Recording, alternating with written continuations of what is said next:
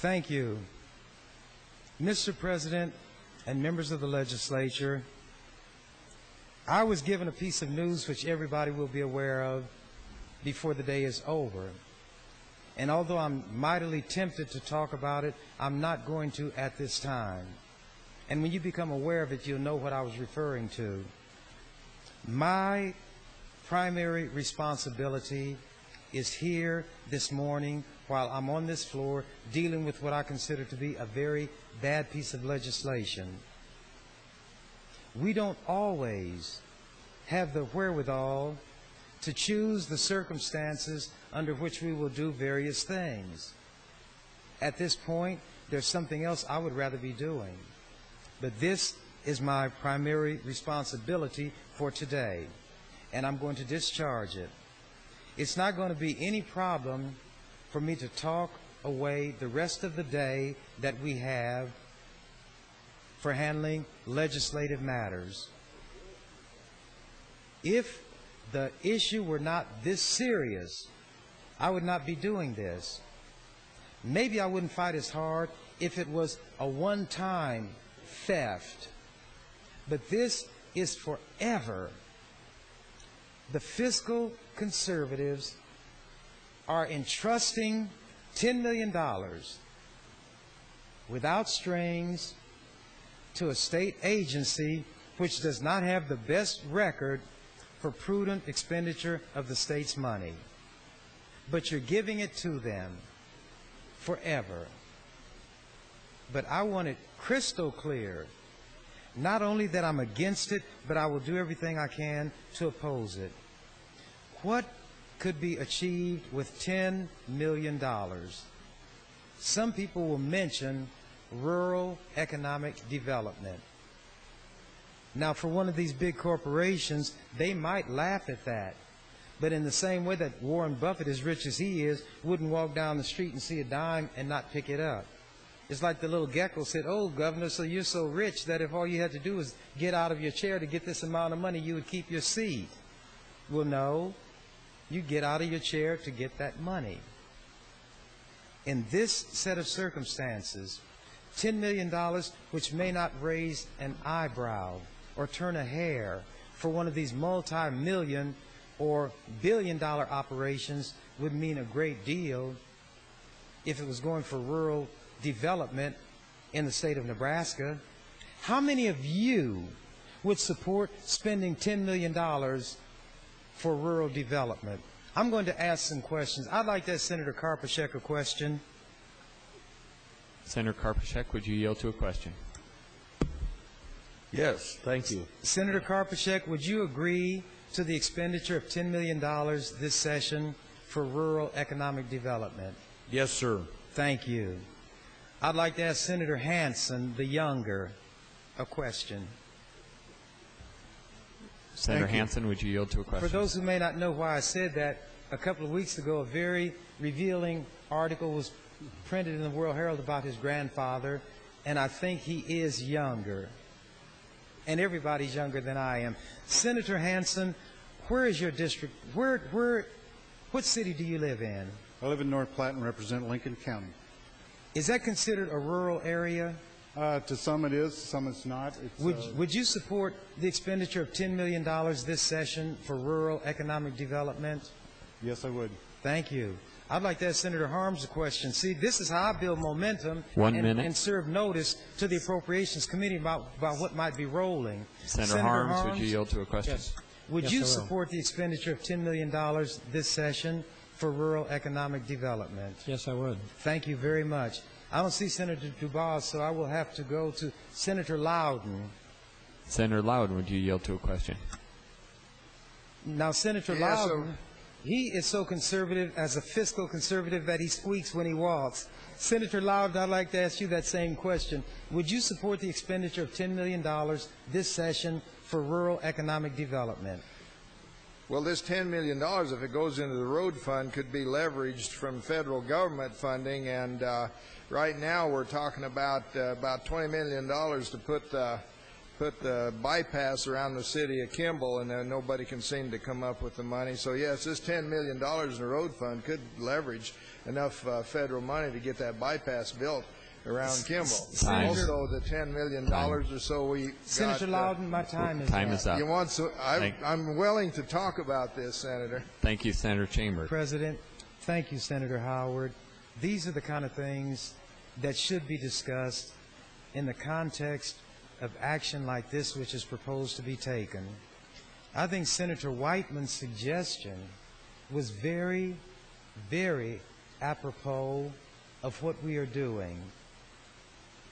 This is a substantial amount of money that is being shifted from the general fund and earmarked for the Highway Trust Fund. It probably more appropriately should have been dealt with by the Revenue Committee. It's going to reduce the revenue that flows into the general fund forever.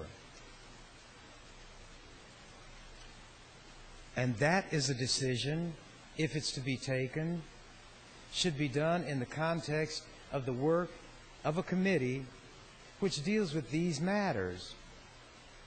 This money should not be shifted casually, cavalierly, with a snap of the legislative fingers, so to speak. And if I continue long enough, there might be the opportunity for some of my colleagues to think more deeply about this matter and come to realize that it's not a dispute between me and Senator Fisher. You don't owe Senator Fisher anything.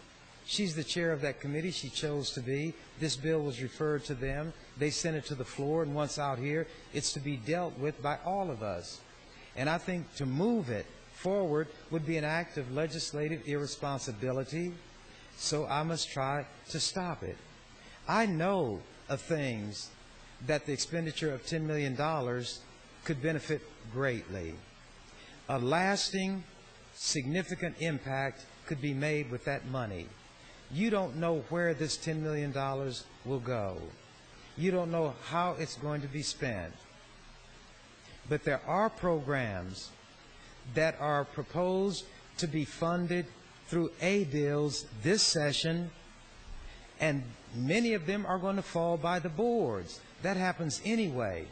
But an excuse is given now that didn't exist before, because the money in the general fund is reduced, not through an expenditure.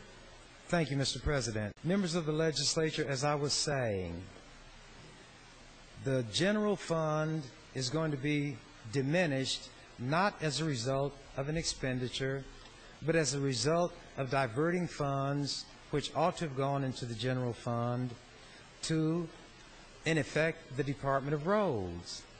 You are going to diminish the state's general fund to benefit a Department of State government. That should not be. I don't know if the public will be aware of what it is that this bill is going to do. It is not the kind of thing that the public pays attention to, and that's well understood. It probably is not the kind of thing that the media will do anything with. There certainly won't be an editorial. So it will be done.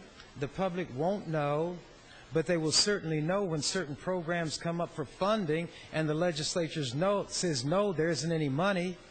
There are some caregivers who've been writing to me because they are not going to have enough money available to pay the people they employ who take care of the most vulnerable people who need that care. So money is not available for that. And these are people in dire straits right now. But the $10 million can just whimsically be taken from the general fund and put into the Roads Department. I see Senator Fulton is back. I was waiting for him, and now I'm going to pounce. I'd like to ask Senator Fulton a question or two, if he will. Senator agree. Fulton, would you yield to a question? I will. Senator Fulton, first of all, so I can get your philosophical point of view. In general, and I know you haven't been here a long time, so we won't even go into that, because sometime you might say, well, you know, I don't have the right to say that. So don't let any of that hinder you or modify your answer in any way that you feel would be a correct one. do you support the idea of taking this amount of money from the general fund and giving it to a state department in perpetuity, and they will always have that amount? It could rise to more than $10 million because the source can vary. Are you in favor of that being done?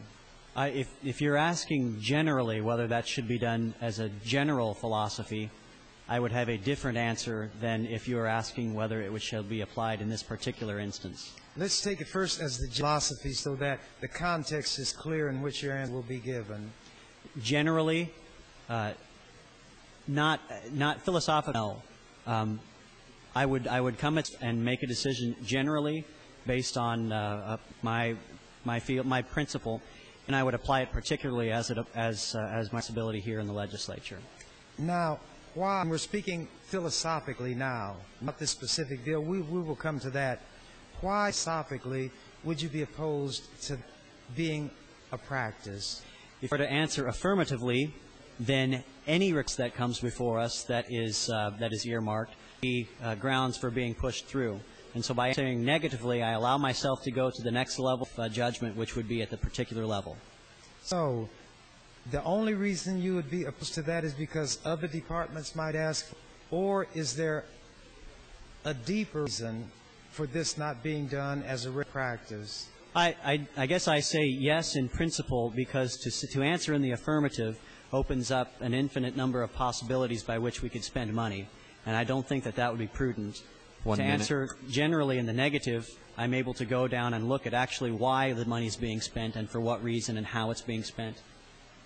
Okay, now to come to this program, I presume you favor the shifting of these funds in this particular instance. Is that correct? In this instance, yes. And why would that? What is the compelling reason that would justify you in departing from your philosophical base? Yeah.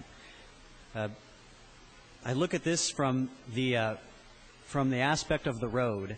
If our tax policy with regard to gasoline, part of that money, that tax money goes to fund roads, the thought being that those who utilize gasoline utilize it on roads, thus demanding the roads to be maintained and even new roads built. The road doesn't care if it's a leased vehicle or a purchased vehicle.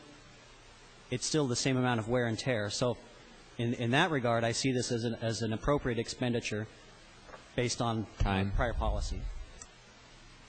Thank you, Senator Chambers. Senator Cruz, you're recognized. Mr. President and colleagues, thank you. Mr. President, I was in a conversation with Senator Fulton, but I'm going to make him turn on his light so we can continue it because he used up some of my time, and I'm out of opportunities to speak. And I want to take this opportunity, even though I'm going to create additional opportunities to speak on this issue. But I'm going to mention what this other item is that was brought to me because it's been mentioned to me by some people who are also troubled by it. And I have reason to believe that my office has been contacted by people who are disturbed. The Supreme Court set an execution date of May 5th for a man, and they didn't have the decency to let that bill we were dealing with receive a decent burial. The session is still going on. It's not impossible that that repeal bill would be considered again. But apparently we have what is known as a hanging court, and they couldn't wait to set an execution date. I happen to know that this man has been suffering from depression. He had had an operation on his knee, and a plate in his knee had grown loose. The screws were coming loose. He was in great, obviously mental pain, but physical pain also. I had contacted the Director of Corrections because I didn't think that a man should forego his right of appeal or filing a legal action because of the pain in which he is living and cannot get treatment while being a state prisoner. So this man, in desperation, wrote a letter to the Chief Justice of the Supreme Court saying that he would not continue with the legal avenues available for him So set a date and execute him. If this court had any decency, they would have ordered at least a mental evaluation to consider whether or not somebody who is giving up the right to live is competent to do so. But they were so eager. I'm developing an attitude toward this court, not just because of that one situation, but they are not doing the things that earn them a higher salary. They are not acting in accord with principles that I consider common decency. There are some things which should be bound by the principle of being done decently and in order. What this Supreme Court has done, in my view, is highly indecent. It is obscene. It is cruel. It is vindictive. And I take it as a slap in my face. They're going to show me. I've been critical of the court. I've been critical of judges. Yeah, they can show me, but should they show me by killing somebody under circumstances that are questionable? It doesn't bother them. And I know it might cause joy in the hearts of some of my colleagues. But I'm saying on this floor, the judges can be aware of it, and I want them to be aware of it. This is one of the most awesome things that the state can do, as we have discussed for 2 days this week. And the court immediately, thanks to my colleagues, are going to kill a man May 5th. So you all got what you wanted. And I hope it makes you as happy as it makes me miserable. I'm not pleased that the court is going to authorize the state to kill somebody, and it's very appropriate that these things be called judicial executions. It's a hanging, what we call in my community, a lynch mob mentality in the court. But as I said earlier, my primary obligation is to do to this bill what the court and some of my colleagues want to see done to a fellow creature. Thank you, Mr. President. Thank you. And Mr. President, I would ask if Senator Fulton will continue our discussion. He will. Senator Fulton, you had stated as your general philosophical position that the type of shift occurring here, or in general the earmarking of funds, should not be a standard operational procedure, but because you see this as a separate issue, that the application of your general philosophy can be suspended because this is a unique situation. Is that basically what you had said? Well, say it. Not exactly. The way I look at this, that generally I would not automatically accept an expenditure that has been earmarked. I would not accept that generally. I would then look at the specific to determine whether or not I believe it's an appropriate earmarking, so to speak, or an appropriate expenditure. Okay, now, are you aware that this really is not an expenditure? It's taking a source of revenue away from the state and giving it over to a state agency. Yes. Okay, and you're aware that it will go on forever unless the legislature undoes it. Yes, I am aware of that.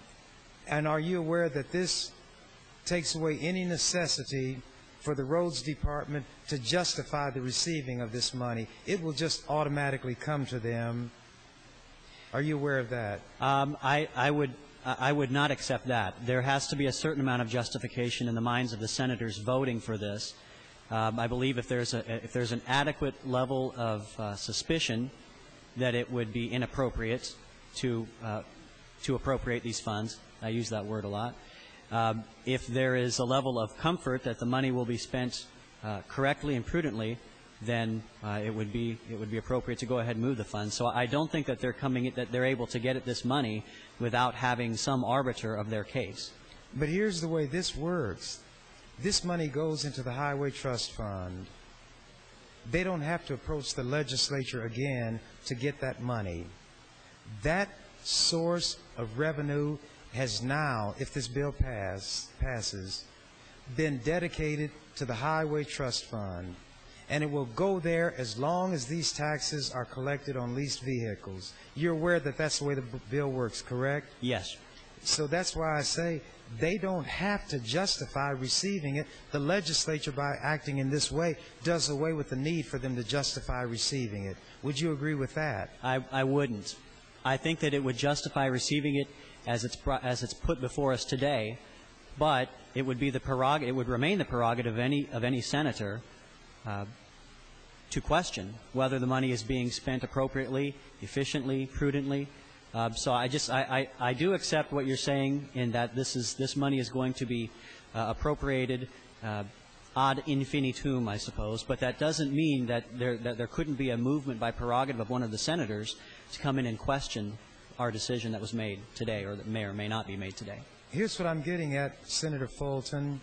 1 minute. The Department of Roads does not have to come to the legislature and say, allow this money to keep coming because we're doing a good job. They don't have to do anything or say anything, and that money automatically goes to the trust fund. Do you agree with that? Today, that's the case, yes. And it'll be that way forever unless the legislature changes it. I wouldn't say that it would remain that way forever. The situation would be changed. It would be less difficult for them to access the money, but I think a responsible legislature still has the prerogative to say that you need to justify why this money should continue. But unless the legislature changed the law, it doesn't matter what the senators say, that money is going to continue going into the Highway Trust Fund. That would be correct, yes. I agree. Now, if at the time that an unwise decision is being made, the senators are willy-nilly going to approve it, it's not likely that they're going to turn around and take back from the Highway Trust Fund what they put in it, is it? It's probably unlikely. Yes, I could agree with that. Time. Perfect. Thank you, Mr. President. I didn't hear everything Senator Rakes said, but I think I heard him say something about tires, batteries, whatnot, and if money derived from taxing those items were to go into the Highway Trust Fund, he wouldn't agree with that. So I'd like to ask him a question to be sure that I understood him.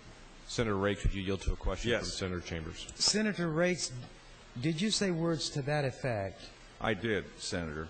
And why would that be? Why would that be your position? Because without those items, a car could not operate, and the car runs on the road, and that's the basis for people saying, take this $10 million from the general fund. Why would not everything related to a vehicle that produces taxes go to the Highway Trust Fund? Why should that not be? It's a fair point. We have, I would argue, historically drawn a line that the sales tax revenue from the sales of vehicles goes into the Highway Trust Fund. All the other repair items, the road building items or whatever, does not. I think this particular bill is nothing more than keeping our policy consistent. Senator Rakes, how many years would a policy have to be, how many years would a direction have to be in existence before you would call it a policy of the state? More than 5. This money from leased vehicles has been the policy of the state for 40 years. So you say that this policy has less standing than other policies because we're dealing with the Highway Trust Fund? Well, if 5 does it, we have 8 times that amount of number of years. But go ahead if you'd like to the answer. Highway Trust Fund, yeah, I think you're right on the number of years. But what, in my view at least, has happened is that over the years, maybe most recently, purchases of vehicles has in effect been replaced by long-term leases. But the function of a purchase versus a long-term lease is largely the same. It's to basically take permanent possession of a vehicle, or as long as you typically would keep a vehicle. The reason for the lease instead of the purchase is one having to do with perhaps taxes or business arrangements or that sort of thing. But as this leasing has become more prominent relative to purchases, it's sort of shifted, given our policy, it's shifted sales tax receipts out of the Highway Trust Fund. In my view, this is simply putting back what would have been in the trust fund had the practice of buying cars instead of acquiring them on long-term leases continued up to the present day.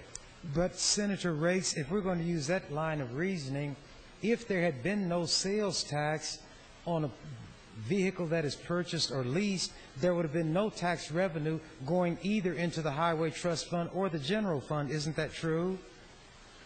You're saying if there had been no sales tax, there'd be no money going into the Highway Trust Fund or the General Fund as a result of the sale or lease of these vehicles. Isn't that true? You're talking about zero sales, rate of Yes. zero on... Yes. Yeah, I would agree with that. But there is a tax, and a decision was made as to where that tax money should go. And that, to me, is the policy that was established. 1 minute. That you have a category of vehicles here, or a way they're going to be made available to the ultimate user. And the tax money from that trend, and I'm using that for the sake of trying to get to my point, is going to go into the general fund, and it's always been that way. So how can that be said not to be the policy? However, my time is up, but I assure you we'll have time to continue our discussion. I won't try to get an answer because my time is up now. Thank you, Mr. President. And I'll ask for a call of the House. Thank you, Mr. President. Members of the legislature, it is one thing to vote against these motions. There is a point coming when a vote will have to be given to advance this bill, and that's when we will really see who those are who support shifting this money. I still call it a raid on the general fund. Now, Senator Fisher's been here long enough to know better, but the new senators have not. If you think that the Department of Roads and the Highway Trust Fund are treated like any other agency or any other fund, you are absolutely wrong. If that's your view, you are wrong. That fund has been referred to by those who support it and those who are opposed to this handle as the sacred cow, that it is not to be touched. There have been an occasion every now and then when there may have been a brush up against that fund, but it's not going to be easy to get 25 senators to do anything to diminish that which is made available to that Highway Trust Fund.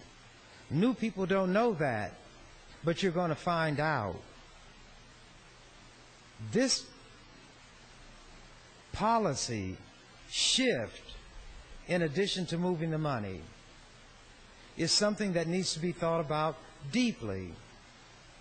But whereas there are other senators who will say on other issues, if we do this, the next thing we're going to do is that.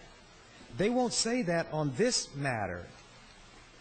They say, by their actions and their words, as I interpret them, this is done in a vacuum.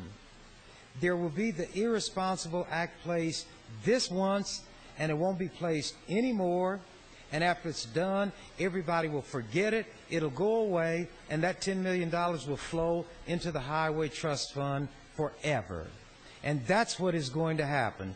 I'd like to ask Senator Rakes a question or two if he will respond. Senator Rakes, would you yield to a question from Senator Chambers? Yes. Senator Rakes, do you think it would be difficult to obtain enough support on the floor of the legislature to take back from the Highway Trust Fund this $10 million windfall that will be granted if this bill passes? I think that would be a tough chore for a couple of reasons. One of them is that, as we've kind of seen this session, there are a number of efforts underway to try to grab, I shouldn't say grab, try to steal? Yeah, maybe that's a better term.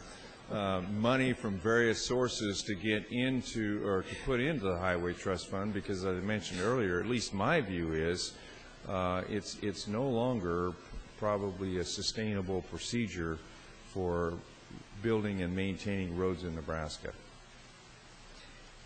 That's a very forthright answer, Senator Rakes, and I agree with you. And the people on this floor know that. Senator Rakes, have you ever heard of or read of any state issuing general obligation bonds to carry on a road building program or any portion of it?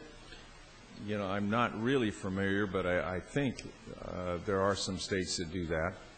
And have those states gone broke or... Well, let me ask the question a different way. Apparently, it works for those states. Could we conclude that if that is the course they're pursuing? Well, maybe a better way to say it is it's worked so far for some of the states. Okay.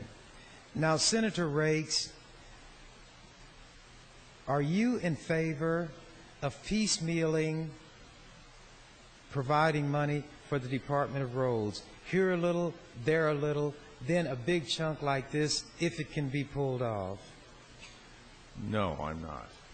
Do you think that if the Department of Roads, if the Highway Trust Fund, let me use that term even if it's not strictly appropriate all the time so I don't have to keep jumping back and forth. If the Highway Trust Fund is in trouble, should there be a comprehensive examination of how roads not only are funded, but whether there are wise decisions made in terms of where roads will be built and the type of road being built? If you're asking whether I think there needs to be a comprehensive examination of, number one, where you're going to get money to fund roads, and number two, how you're going to control the need for road building and maintenance, yes. And Senator Rakes, if that is not done, then we could be proceeding for some time in the future, not you and I, because they might be on the verge of getting us out of here, but whoever is left in this fashion of piecemealing and picking up what you can here and picking up what you can there. Would you agree with that? That is a danger. And so like I mentioned earlier, this is the end of the line as far as I'm concerned. Senator Rakes, do you believe you have an immortal soul, first of all? If that's not too personal Repeat that question. Do you believe that you have an immortal, not immoral, do you believe you have an immortal soul? Whatever that may be. Maybe the first word would be more appropriately describing my soul, but... Well, let me not reach that level of philosophical or theological consideration. If your life depended on it, would you keep your life and do away with this bill or support this bill at the cost of your life? If you would run through my agenda tomorrow for me, maybe I could make a better decision on that. I'll withdraw that question. And Senator, you've answered the questions that I wanted to put to you very forthrightly. Thank you. Members of the legislature, it is known that this that we're doing is not wise. If there's a problem, and I'll concede for the sake of the discussion, there may be, this is not the way to solve it. This is the first time since I've been here that somebody tried to take money that was to be raised from a tax on some form of tobacco and put it into the highway allocation fund. That shows desperation. In my frame of reference, it shows something even more sinister than that we're prepared to do anything, just throw all rationality out the window to try to get some money into this fund, which people are saying is in trouble. Nobody, as far as I'm aware of, has offered a bill and accompanied it with an A bill to do a thorough study of the state roads and the issues that Senator Rakes and I were discussing. I don't want to repeat all that. That has not been offered. It's much easier to get the lunkheads in the legislature, and that's what they consider you all, to bring you something like this, to get the lunkheads in the legislature to throw aside all rationality, all responsible legislating and do this for the Department of Roads. The fact that you're doing it for the Department of Roads demonstrates that it's different from every other state agency. The fact that you're doing it for the Highway Trust Fund shows that it's different as far as handling from the way any other fund would be handled. So that lets you know that there would be a different level of difficulty in trying to undo it once it is done. This will be there forever. Then they'll come back and say, well, you did that. Now you got to go further. You've acknowledged that the fund is in trouble. Having acknowledged that, you're responsible to give some money, and the senators will roll over and do it.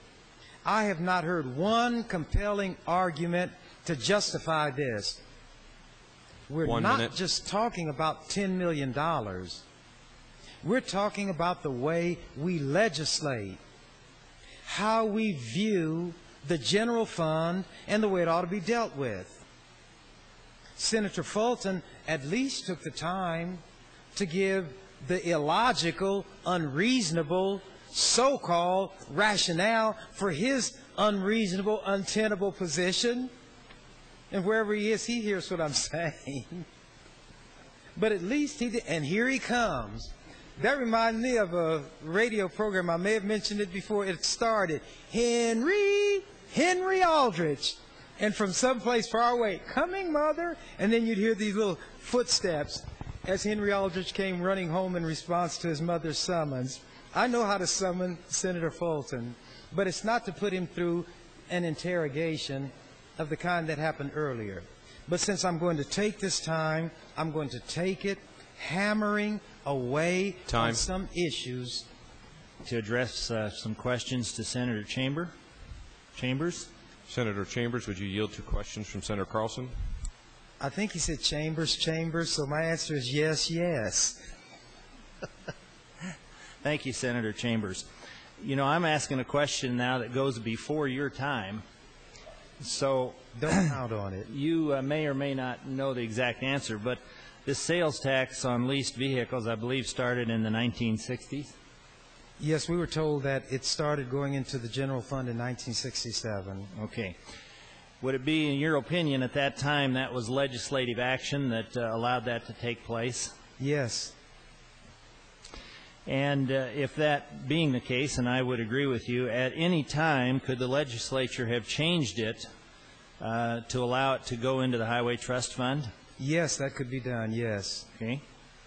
Would you agree that probably in the 1960s the amount of money that was generated by sales tax on leased vehicles was probably a rather small amount?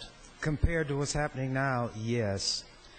Now, at some point in time, the sales tax grew to a larger, significant amount. Would you agree? Yes, and it caused the monsters and demons of greed to rear their ugly heads, as in the case of this bill. Okay. In your time in the legislature, and you may have said this before, and I kind of missed it because I was trying to put together my questions I wanted to ask. In your time in the legislature, has the situation of sales tax on leased vehicles been discussed? I don't know in what context as being something that should go to the Highway Trust Fund? I don't remember that having happened, but that doesn't mean it never has. Okay. Is it understandable that many years could have passed before someone realized how much money the sales tax on leased vehicles involved? No, somebody would have realized it a long time ago. Some people may not have been aware, but you said years passed before someone realized. Well, I think a lot of someone's realized how much tax was being raised, and I think this bill would not have come into play if, as Senator Fisher pointed out in justifying it, the high cost of gasoline had not resulted in people purchasing less gasoline. Therefore, less money was derived from the fuel tax. Therefore, they need to find a source of revenue for the Highway Trust Fund, and that's why this bill is here. Okay.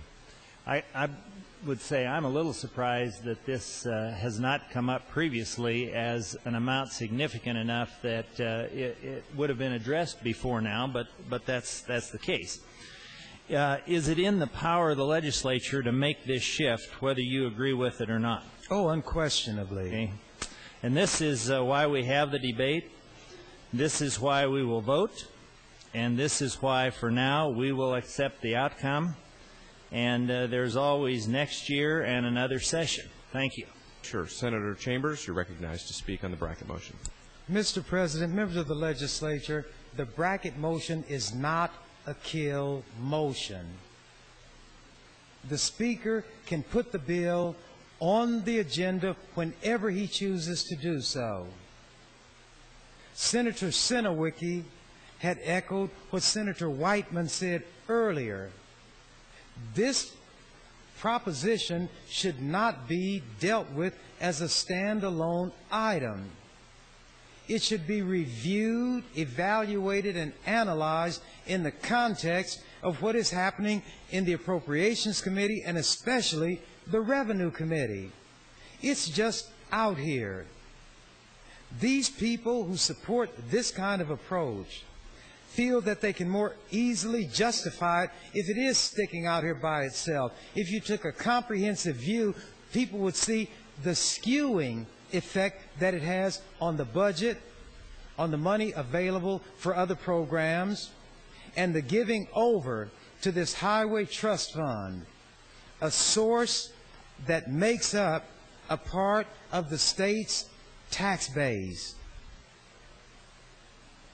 This legislature could cut the state sales tax out altogether if it chose to do so. It could eliminate taxes on income if it chose to do so.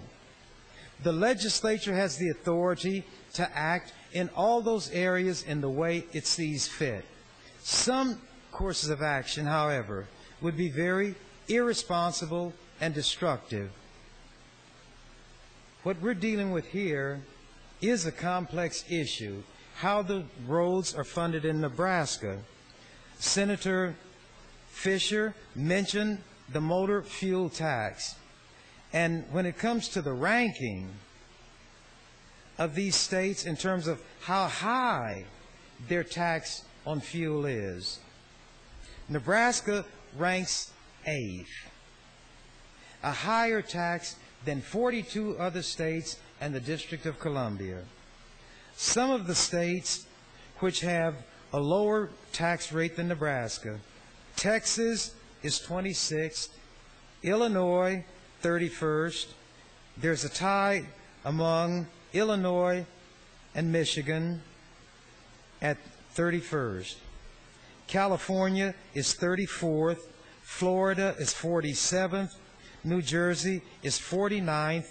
And I will give you the states that have a higher tax rate than Nebraska: New York, Washington, Pennsylvania, Wisconsin, North Carolina, Rhode Island, Ohio, then Nebraska.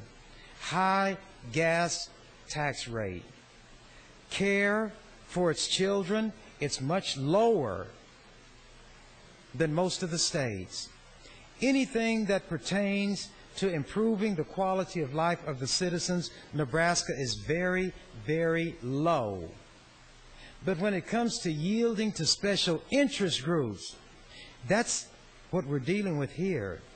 Nebraska is among the states at the very top, which means they're an easy mark. And the way this bill is being handled proves what an easy mark the Nebraska legislature is. You would not do this with reference to any other agency in this state. You don't say, because we trust the governor and he is the chief executive officer of the state, automatically $15 million will be available to the governor to spend any way he or she pleases. 1 minute. Forever. You wouldn't pass anything like that. But when you come to a department whose record bears scrutiny that it is not getting, you just roll over and say you're going to reduce the state's tax base. The governor is going to cut taxes while at the same time reducing the base from which taxes can be derived. That, as Mr. Spock of Star Trek fame would say, Captain, that is illogical. Thank you, Mr. President. Thank you, Senator Chambers. Your light is next. You may continue speaking. Thank you. Members of the legislature, sticking with the Star Trek imagery, it can be so frustrating down here dealing with the people on this floor. That's what being in the legislature means. I sometimes wish there was a little device on my chest that I could tap and say, beam me up, Scotty, and just get away from it all for a while. But that's impossible. So once you're in the cauldron, you have to stay there. And that's what I intend to do on this bill. But this bracket motion is not a kill motion. If you have become convinced that more discussion ought to be given to this bill, vote to bracket it. That does not kill the bill. And it gives the chance for mature deliberation by all those who want to engage in it. I realize that when the body has been here as long as they feel like they've been here today, but it's only noon. We've only been here 3 hours. Just 3 hours. And people feel like they've been here an eternity. Why, brothers and sisters, friends, enemies, and neutrals, you wait till the session gets rolling. And after 10 hours, I will say what I think was John Paul Jones said, I have not yet begun to fight. I don't quit. However, I can be reasoned with. I can be persuaded to compromise. All of that is a part of the give and take. And that's what we're engaging in here this morning, Senator Carlson. I'm taking time and giving my views. So I'm responsible for the give and take alone. This is not an inconsequential issue. Look beyond the amount of money to what we're doing. Senator Fulton, in his way of looking at things, is able to separate this out and say it is unique and it won't be done as a practice. If you were an agency and you wanted money, once the legislature set the precedent, would you not try to do the same thing?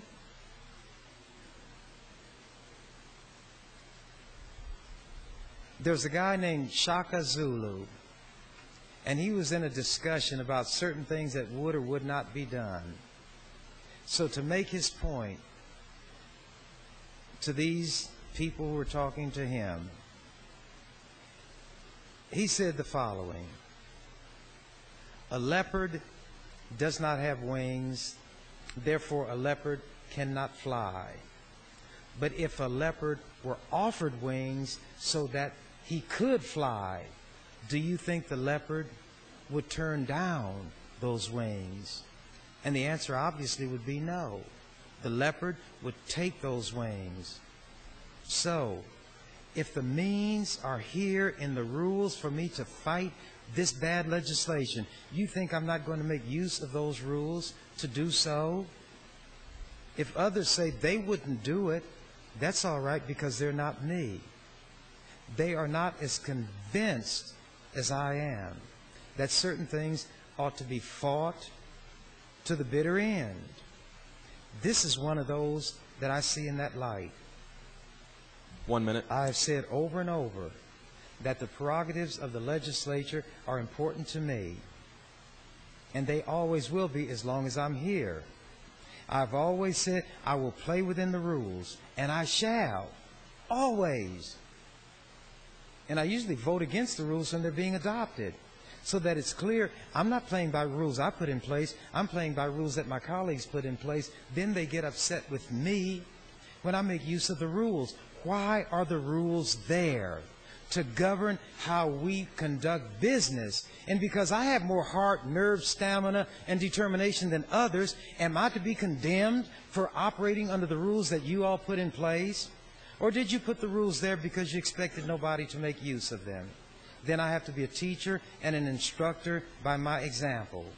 That my example is going to be put forth by the way I fight against this bill. Thank you, Mr. President. Thank you, Senator Chambers. Thank you, Mr. President. Members of the legislature, I am not through with this bill. I'm not through by a long shot. There are other motions I intend to make, and I intend to fight. I appreciate Senator Sinowicki's contribution to the discussion, but he didn't need to get into the discussion to give me a break. What I prefer, instead of other people talking, maybe to give me a break, give me their time so that I can continue to talk and give you all the hope that springs eternal in the human breast, that I may get tired and wear down. But after 3 hours, no way. We haven't even gotten started good yet. So don't think that I'm going to wear down. But in the course of presenting these arguments, repetitive though they may be, one might lodge in the crevice of somebody's brain when he or she has the guard lowered. And suddenly that light bulb will go off or turn on in the brain, Senator Carlson, and they will scream, "Eureka! I have found it. I see.